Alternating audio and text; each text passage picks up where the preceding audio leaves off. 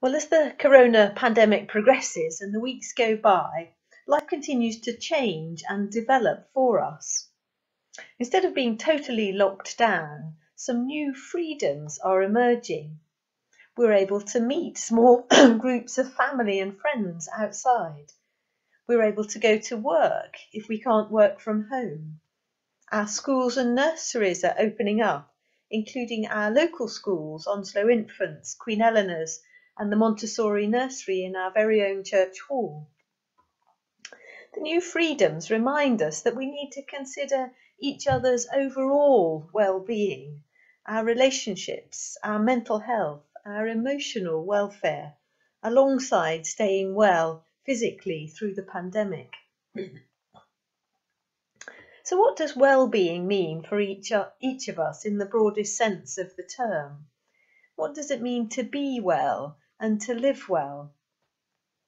Well, yesterday I attended a clergy study day on that subject, the subject of well-being. What does it mean for clergy, and what does it mean for the congregations and communities that we serve? Well, we took as our framework for the day the rule of St. Benedict. If you've not read it, it's well worth a read. Benedict was writing in the 6th century, writing a rule of life for the monastic community that had gathered around him at Monte Cassino in Italy. And his work became a model for all of Western monasticism and is really a guide for living the Christian life well, for well-being.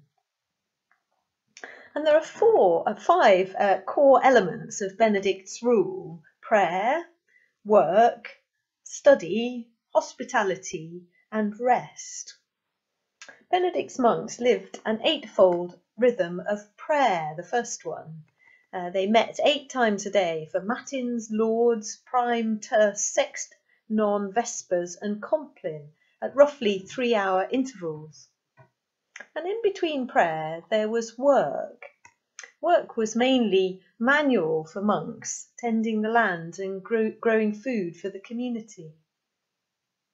Built into this framework too was study, reading the scriptures, but also the writings of the church fathers and early theologians. Hospitality, number 4, was important too, welcoming anyone who came to the monastery, freely giving food and shelter.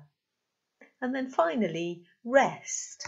Times of recreation and refreshment were built into the framework. They were as important as prayer or work or study or hospitality. Well, Benedict's rule has stood the test of time and is still the basis for most monastic rules of life today. And I think that's because there's a wisdom in Benedict's writing that remains hugely valuable for our times. We too need a rhythm of prayer that both individually and as a community, which undergirds our lives and the well-being of those we love.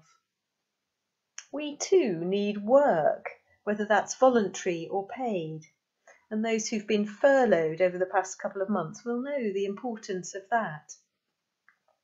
We need to study, to read, to explore, to investigate, to keep our imaginations alive, to learn from those who've lived well in the past and have wisdom for the present.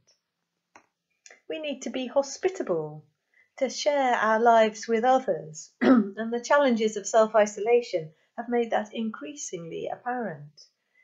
We're meant to live together, to share our lives with others. And I long for the day when our church will be open again and we can see each other face to face. And finally, we need times of rest, times for recreation, for renewal, for restoration. That's not easy at this time when we can't go away, we can't go on holiday. But there are other ways to rest. I know many of us have been tending our gardens, improving our cooking, knitting, reading, watching films. Rest needs to be built into our lives too as an important element, a Sabbath principle that we adhere to, whatever else competes for our attention. And so today I'd encourage you to consider those 5 aspects of Benedict's rule of life: prayer, work, study, hospitality, and rest. You may like to write your own personal rule of life as a guide for living well both in the present and for the future. And I pray that as you prayerfully explore this theme of living well, you'll find health of body, mind, and spirit for yourself and also for those you love.